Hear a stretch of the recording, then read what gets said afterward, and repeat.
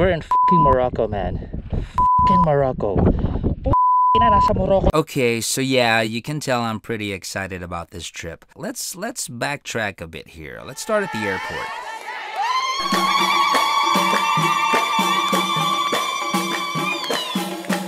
There are a lot of firsts between Makina and KTM. Our first international junket was with this fine company. The first one being the Duke 390 in Turin, Italy. After that, I did Canary Islands with the Scalpel Duke 790. Then, Slovenia with Mr. Rock Bogoros. Now, Morocco. Apart from it being my first time in this beautiful exotic place, it also turned out to host my first spill in a moto feature.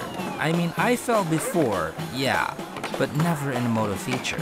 Never. So this is special. I'll get to that later on. Brief history, anything written about Morocco came out in 1000 BC. A group of people called Phoenicians from modern-day Lebanon sailed here. They started trading posts, put up ports and stuff like that. Then, in 400 BC, the Berbers showed up. War.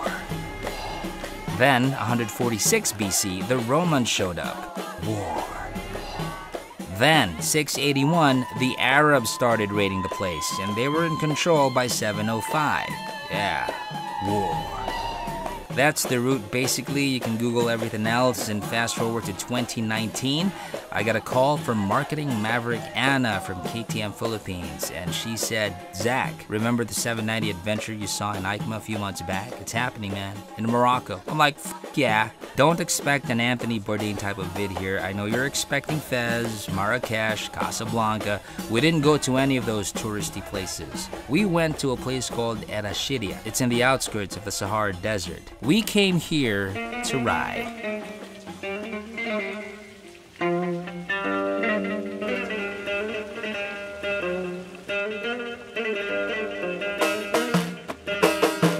Day one started with a proper breakfast, met some of the other journalists, pretty much niche guys who are into adventure riding. I'm familiar with the usual international moto media who show up in these things, but this bunch was different. These are hardcore off-road guys. This is what they specialize in. Alongside Dakar celebs, Mark Coma showed up, Chris Birch, Ken Cody, Jordan Villadoms, and Toby Price. We're talking about the who's who of KTM off-roading. Welcome to Morocco. I'm Luke Brackenbury. I'm the PR manager from Street Topics for KTM. Pretty windy out there, you can tell by my bad hair and this dusty bike. Just getting familiar with the bike before we go out today. I'll just run through it sort of top to toe. Starting from the front, 21-inch front wheel, 18-inch on the rear, LED front lights, LED lights all around. Got a windscreen adjustable in 2 positions. You've got a 40mm play up and down. TFT display. Pretty much standard now on the KTM. What we got on the 790 Adventure, we've got a new ride mode. It's rally mode. This is standard on the R, but it's an option on the 790 Adventure. And what this does, it gives you the opportunity to separate the throttle control and make the traction level slip adjuster really easy. So you have, as usual, the street, rain, off-road modes as standard on this. Street is full power. It's its throttle response is pretty keen. Rain mode, it caps the power down to 80 horsepower. But with rally, this allows you to set your throttle response between street, rally or off-road. So rally is really aggressive. You can just drift, it's great. Slip level 3, rally mode, just 3rd gear, you can just feel like a hero. Quick shifter is optional on this. 20-litre tank, fuels are held real low. Footrests, you can take the rubbers out so you've got nice grippy metal pegs. The rear brake pedal, you can take it off, flip it upside down so it's in a different position for off-road riding just to suit that standing up. So pop the seat off. Dual seat on this one, the R runs a single seat. We're 830 and 850. This is on the high setting at the moment. People my height can ride the bike and there's no ground clearance issues, it's not compromised. We can go as low as 800 millimeters on seat height with a lowered seat and a lowered suspension kit. So nobody's got this. I'm getting the white one. Seat height's up, mine is up as well. Yeah. This is really cool how they are able to adjust this on the fly. I'm gonna go for the highest one.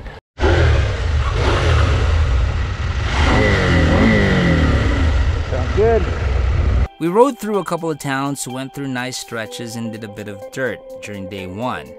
Where with the Scalpel, KTM gave us a lot of bends, twists, and track time.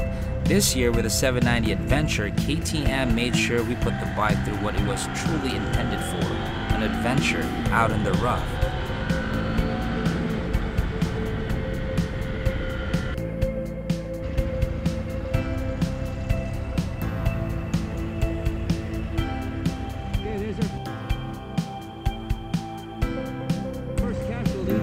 And oh yeah, we got dirt all right. Lots of it. Magpakasaya,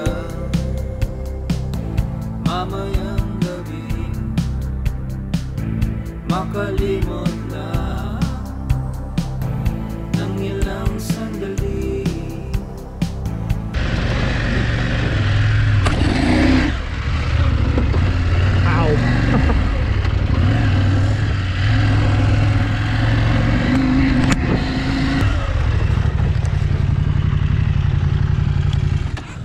That's one. Is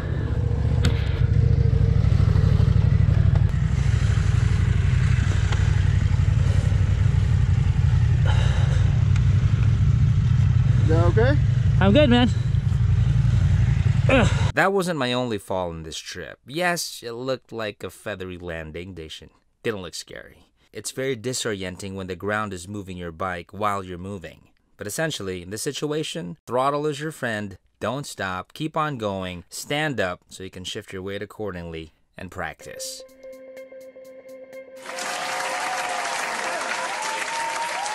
So we have two variants, the 790 Adventure and the 790 Adventure R. The gist of things here between the two, basically the 790 Adventure is the most off-road capable street adventure bike out there. So it's primarily for the street, but amongst everybody else, it's the most off-road capable. The 790 Adventure R is the most travel capable off-road adventure bike out there. So get what I'm saying? They didn't make these two bikes and just left it at that. Yes, they specialize in two different things, but they can overlap each other in terms of function. So that's the cool thing about how they approach this project. You want to go to the street? Sure, but don't worry, the Adventure can take you off-road. And for the off-road guys, sure, you want to rough it out and just, break everything in front of you? Sure. But if you need to travel, this bike can do it too. Oras natin ngayon, wag mo nang isipin, mawawala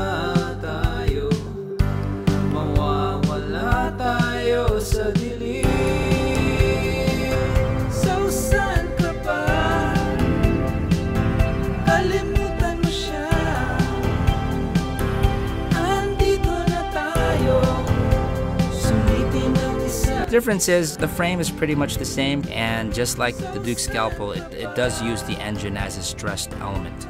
The steering head angle 64.1 degrees for the Adventure and 63.7 for the R. See, these are the differences already. The suspension travel, 7.8 inches or 200 mm for the Adventure and 9.4 inches or 240 mm for the R version. So there's more play there. Same for the rear. Both have cornering ABS. Now between the two, I would go for the Adventure R. And before you go and say, bah, I have a Duke 790 already, I'll just change the tires and wheels and go MacGyver on it and turn it into an off-road machine.